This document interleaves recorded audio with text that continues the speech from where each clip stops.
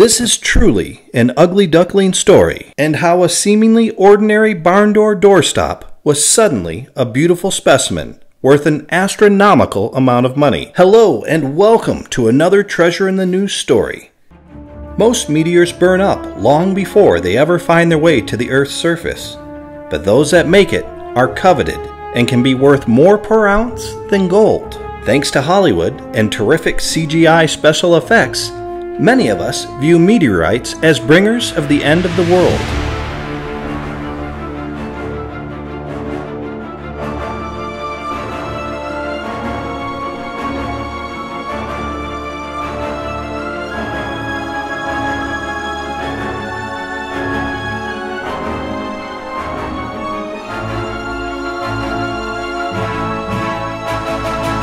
Grand Rapids, Michigan, 1988. A man who wishes to remain anonymous bought a farm near Edmore, Michigan. With the farm came a strange cantaloupe-sized rock weighing over 20 pounds. For years, this rock was used to prop open the door of the barn.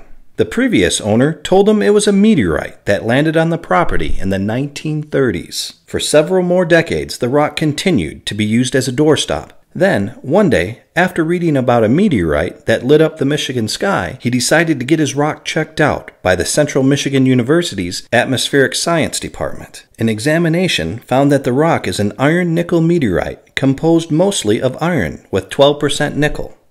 And here's the kicker.